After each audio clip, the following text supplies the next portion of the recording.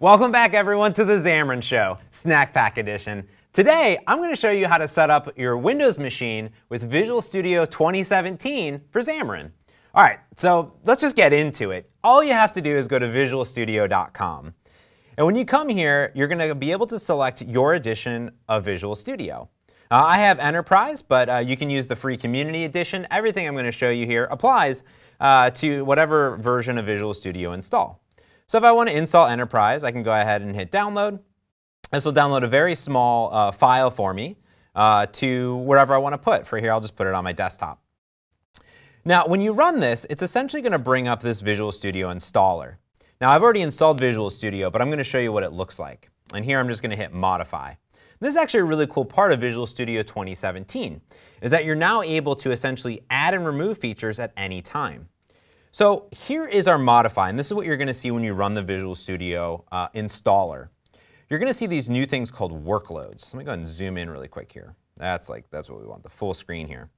Now, workloads are essentially parts of development that you want to do with all of the dependencies that are required.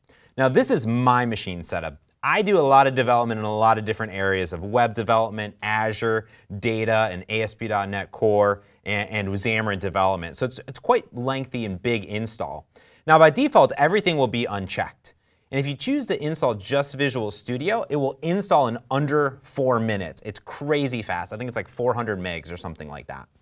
Now here I've selected UWP and .NET Desktop Development. So .NET Desktop will give me WPF, WinForms, and things like that. Under Web and Cloud, we see ASP.NET I've selected, Azure, and Data. So I'll do a lot of SQL Server and Azure Data Lake integration. And then down here under Mobile and Gaming, there's Xamarin, Mobile Development with .NET. Your first choice, basically the #1 choice that you want to have here. So when you select Xamarin here in this workload, it'll actually show you a summary on the right-hand side. So we can see that it's going to not only install some required things such as Xamarin, .NET 4.6.1, C#, and .NET Portable Library.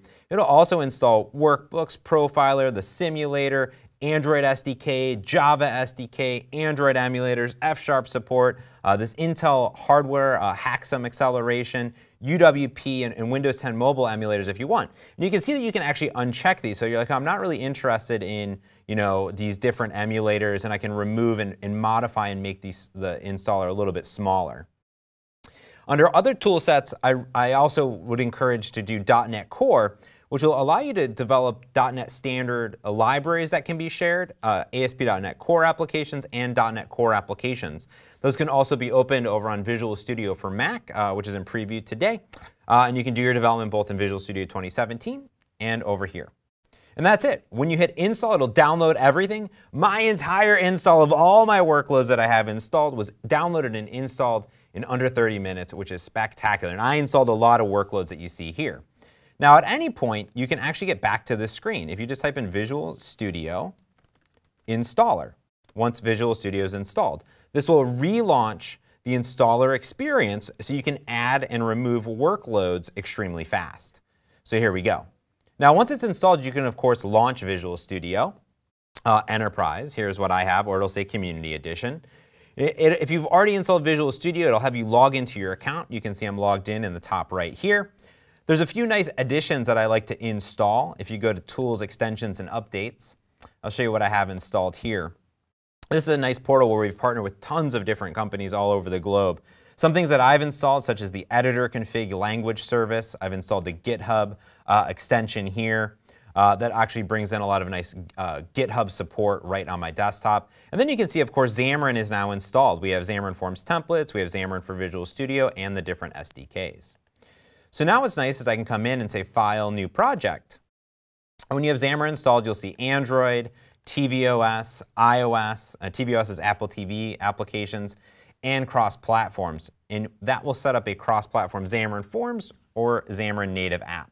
I can, of course, come in and select a blank, let's say, Android application. We'll do a single view application instead of blank app, because that's just really blank. And just hit OK. Now, to do iOS development, you'll need to be connected to your Mac at some point to deploy to a simulator or an emulator or things like that. But for Android, we can do everything right here. Now, by default in Visual Studio 2017, we install the Intel Haxum virtualized emulators. We install about 4 of them here between phone and tablet. And when I zoom in, what we can see is that I have ARM and x86. The x86 are the really fast ones, based on if your machine can handle the Intel Haxum emulators. Now, if you still have Hyper-V installed, you can still install the Visual Studio Hyper-V Android emulators. Else, if you have Hypervisor turned off, you'll want to go ahead and try to launch these Visual Studio x86. I additionally have another Xamarin show, Snack Pack Edition, showing you how to do that. But here's just how fast that was when I hit debug, and it already has my emulator up and running. It's super fast and, of course, touchscreen responsive as well. So now, File, New Application. This Android device or deployment here will give us a default page with a button that I can click on. So here's the application. It's launched. And go ahead and click it multiple times. And that's it. It's just that easy to get started installing Visual Studio 2017 for Xamarin development. Hope that you found this helpful, and I'll put some links in the show notes for some optional things that I recommend you try out with Visual Studio. Until next time, I'm James, and this is The Xamarin Show.